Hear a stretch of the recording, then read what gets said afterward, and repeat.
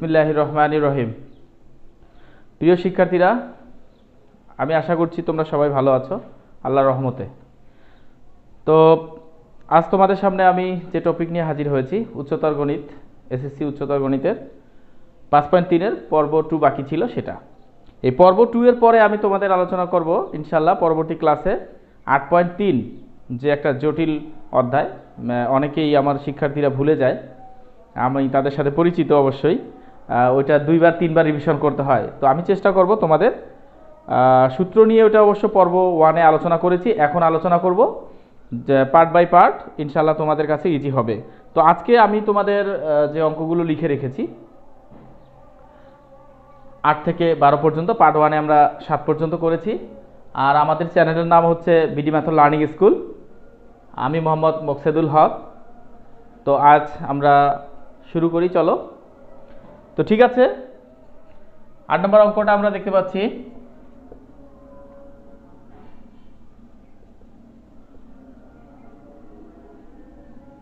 তো এই ধরনের অঙ্কে এর আগে যে সমস্যাটা ছিল সেটা হচ্ছে শুধু আমরা মিলিয়েছিলাম, কিন্তু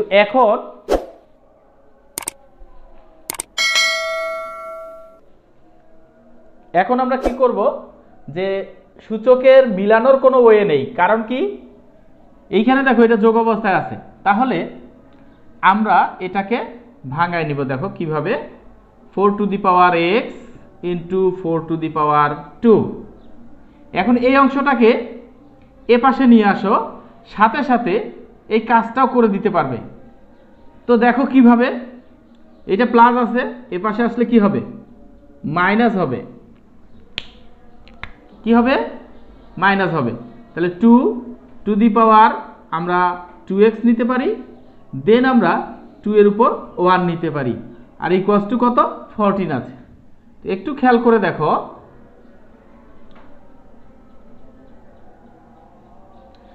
4 টু দি পাওয়ার x, আর এইখানে আমরা কত পাবো, 16, আর এখানে 2 দুগুণা কত, 4, মানে 4 to the power x R 2 equals to 14।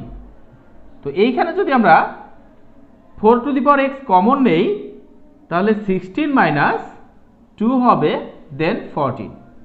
একটু খেয়াল করো, 4 টু দি পাওয়ার x এখানে বিয়োগ করলে কত হবে, 14। তাহলে 14/14 এটা কাটা যাচ্ছে, তাহলে এখানে আমরা 1 পাচ্ছি। দেন 4 to the power x equals to 4 to the পাওয়ার যদি 0 দেই, তাহলে x এর মান আমরা কত পাচ্ছি, 0। তাহলে আমরা বলতে পারি নির্ণয় সমাধান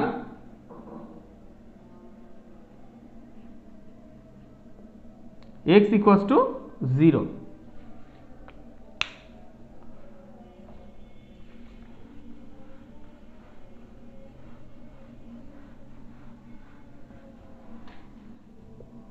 খেয়াল করে দেখো, এই জায়গাটায় আমাদের কাজ করা যাবে। তাহলে আমরা কি করব, 5 to the power x plus, এইখানে যেহেতু পাওয়ার বিয়োগ আছে, তাহলে বিয়োগের পরে যেটা আছে সেটাকে আমরা এই বেসটা দুইটাতে দিয়ে দেবো, আর 5 এর উপর কি হবে, a স্কয়ার হবে। তার মানে যদি আমাদের a to the power m ভাগ a to the power n হয়, তাহলে আমরা কি করি, a লিখে m মাইনাস n। তাহলে এরকম থাকলে কি তুমি এখানে যেতে পারবে না? অবশ্যই যেতে পারবে। ওকে, আচ্ছা। এরপরে আমরা এইখানে দেখো, এটাকে যদি আমরা a ধরে নেই, তাহলে এখানে 25, a 26, এখানে লিখে দাও, ধরি 5 to the power x equals to a।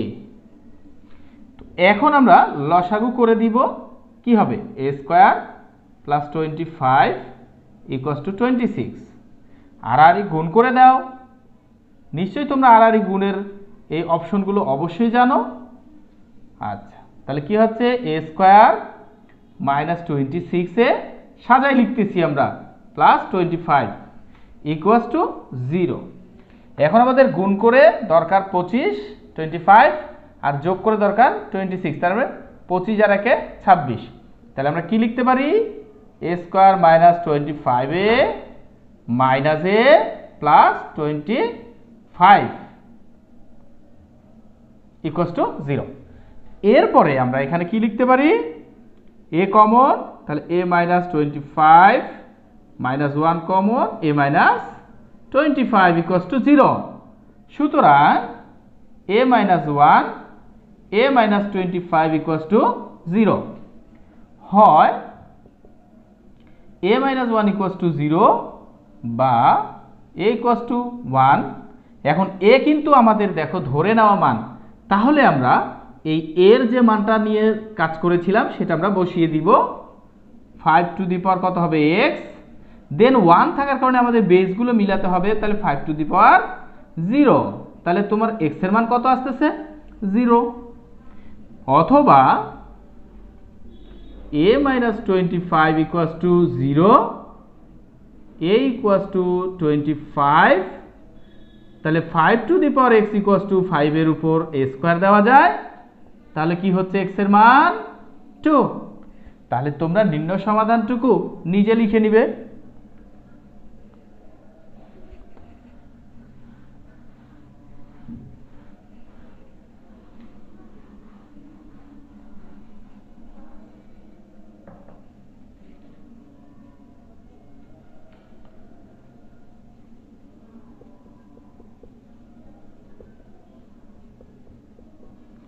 খেয়াল করো, এখানে আমরা এই 3 এর সাথে গুণ অবস্থায় আছে, তো আমরা এখানে গুণটা করে দিব। তাহলে কি করে দিব, 3 ইন্টু 3 উপর 2 লিখে x লেখা যায়, কারণ এই যে 9 আছে। আর এই 3 এর সাথে গুণ করে দিলে কত হবে, 12 হবে। আর কি হচ্ছে 3x, আর নিচে লেখা যায় 3 1, তার মানে ডিভাইড করে দেওয়া যায়, প্লাস 1 ইকুয়ালস টু 0।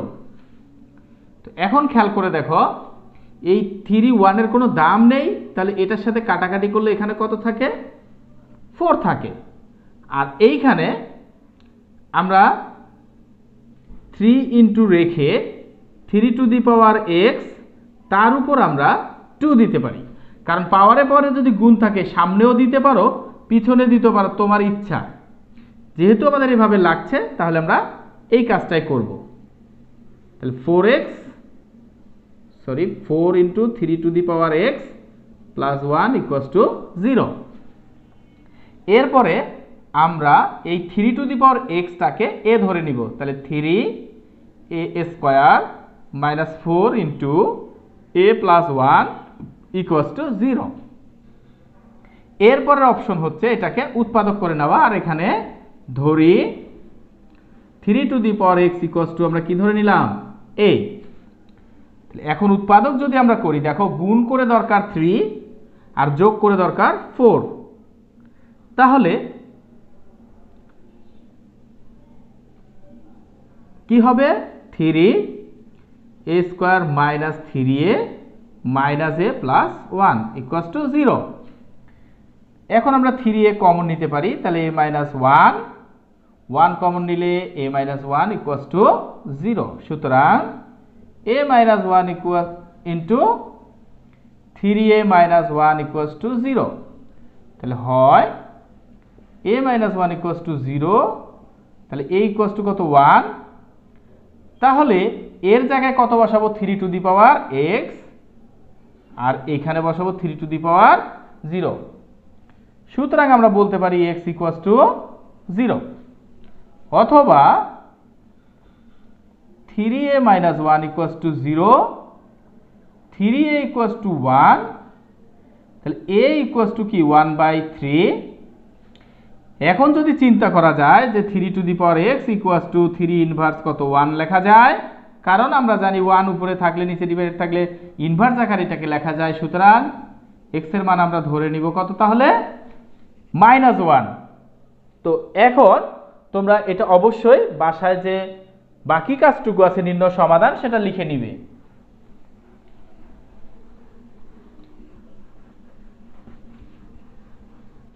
এরপরে আমরা আগের মতোই কেস পেয়েছি 4 to the power 1 4 to the power x plus 4/, 4 to the power x equals to কত 10। তাহলে আমরা 4 into 4 to the power x plus 4/4 to the power x equals to 10। এখন আমরা এই 4 টু দি পাওয়ার এক্স এর মানটা ধরে নিব। তাহলে 4a প্লাস 4/a মাইনাস 10, অর্থাৎ 10টাকে পাশে নিয়ে আসলাম। এখানে আমরা পাচ্ছি কত 0। এখন ধরে নেই 4 to the power x equals to কত a। লসাগু করি আমরা a, তাহলে কি হবে 4a square plus 4 minus 10a equals to 0। তারপর আর আমরা গুণ করে দিব, তাহলে 4a square minus 10a equals to 0। এটাকে যদি আমরা সাজায় লিখি, তার সাথে একটা কাজ করতে পারি, আমরা কমন নিতে পারি 2। তাহলে কি থাকে 2a square minus 5a plus কত 2 সাজায় লিখলাম, হ্যাঁ, ইকুয়ালস টু 0। তাহলে 2a square minus 5a plus 2 equals to 0, কারণ এই 2টাই 0-র সাথে ভাগ হয়ে গেছে। এরপরে গুণ করে হচ্ছে 4 লাগবে, বিয়োগ করে যোগ করে 5 লাগবে। তাহলে কি হবে 2a square minus 4a minus a plus 2 equals to 0। এরপরে আমরা 2a কমন পাচ্ছি, তাহলে a মাইনাস কত 2 মাইনাস 1 কমন পাচ্ছি, a মাইনাস 2 ইকুয়ালস টু 0। সুতরাং a minus 2 2a minus 1 equals to 0 হয়। a মাইনাস 2 ইকুয়ালস টু 0, তাহলে a ইকুয়ালস টু কত 2, তাহলে 4 to the power x equals to 2, দেন 2 এর উপর 2x দেওয়া যায়, যেমন 2 এর উপর 1 আছে, তাহলে আমরা বা বেসগুলো বাদ দিতে পারি। তাহলে 2x ইকুয়ালস টু কত 1, সো x ইকুয়ালস টু 1/2, অথবা 2a minus 1 equals to 0, a equals to half, তাহলে 4 to the power x equals to আমরা 2 ইনভার্স লিখতে পারি। দেন এখানে 2 এর উপর 2x দেখা যায় আর 2 এর উপর ইনভার্স, তাহলে 2x ইকুয়ালস টু কত -1, সো x ইকুয়ালস টু হচ্ছে -হাফ। তো প্রিয় শিক্ষার্থীরা,